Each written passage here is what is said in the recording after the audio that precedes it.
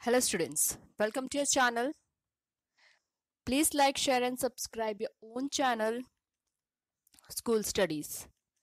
School Studies is pleased to announce the launch of our educational website, Patel Section. After years of hard work and dedication, we are delighted to officially announce the launch. Our goal with this website is to provide our students with an easier way to learn the lesson and prepare for exam. Today we will see a video related to GSEB Solutions Class 9 Social Science Chapter 8 Framing of Constitution and its Features.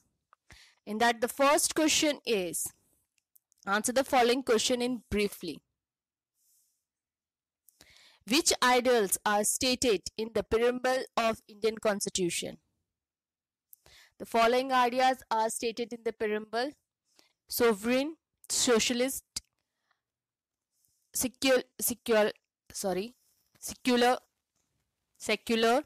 democratic, republic, justice, liberty, fraternity and equality. These are the ideas which are presented in the preamble of our Indian Constitution.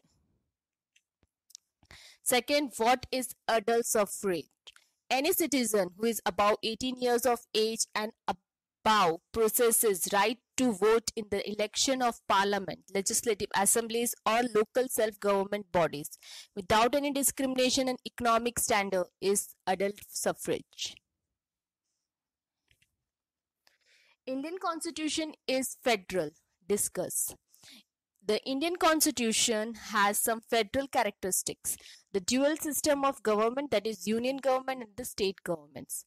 The Constitution has clearly marked areas of functioning for both the kinds of government and marked the clear division of power, that is union list, state list and concurrent list. The key point of federal constitution includes the compulsion of written document as the constitution, rigid procedure of adamant distribution of powers between state and center, and supremacy of judiciary. Thus, all the characteristics that have included in Indian constitution, hence Indian constitution is federal. Next, state the characteristics of parliamentary government. India has a parliamentary system of government. In this system, the parliament is supreme authority representing people. The highest legislature of country, which is at the union level, is called the parliament. The parliament is bicameral, which means it has two houses, that is upper house and the lower house. The upper house is called the Rajya Sabha and the lower house is known as the Lok Sabha. As per the constitution, the governance is carried out in the name of president at the union and governor in the states.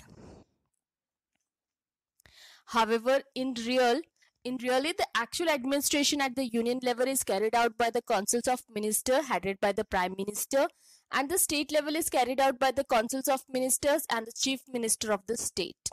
The councils of ministers are responsible and answerable to the legislature formed for representatives of the people. The Rajya Sabha consists of 250 members, out of which 12 are nominated by the president from the field of art, science, literature, etc. The Rajya Sabha is a permanent house and it cannot be completely dissolved. Members of Rajya Sabha are selected for the term of 6 years, out of which 1/3 members retire every 2 years. Lok Sabha consists more members than the Rajya Sabha and is more powerful, superior and decisive. Next, what is unified judicial system? A judicial system in which all the courts of country follow one common court laws and procedures is called unified judicial system. India has a unified judicial system. The Supreme Court of India is the highest court of a judicial system and hence it is also called the apex court. The Supreme Court regulates the high courts at different states and also at other lower courts. The Indian judiciary is independent of the legislative and executive and legislature and is also the defender and the guardians of the constitution. Next, explain the provisions of constitutional amendments. Constitutional provision can be amended three ways. Amendments can be made by a simple majority of members present and voting in the parliament. Certain amendments requires a special majority, that is mm, two-third majority of members present and voting.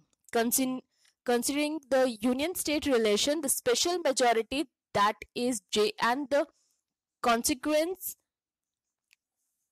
not less than 50% of the state legislature is required. Next question is, political equality is incomplete without social and economic equality. Why? So political equality means that everyone is treated in the same way in the political sphere. This means that every citizen is considered equal under the law. Every citizen gets the right to vote, contest elections, and demand justice. Unless all the citizens are treated equally, irrespective of their caste, religion, economic status, education, and gender, they cannot be considered as treated socially equal. Moreover, every citizen should get equal opportunity to work and share the resources of the nation. This refers to economic equality. Thus, we can say that political equality can only be attained only when a person is given social and economic equality too.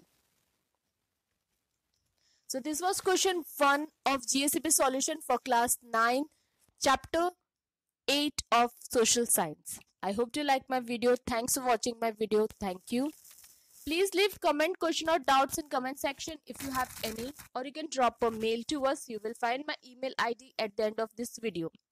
You can also join us on Facebook page, follow us on Instagram, connect us on LinkedIn or tweet us on Twitter. Thanks for watching my video.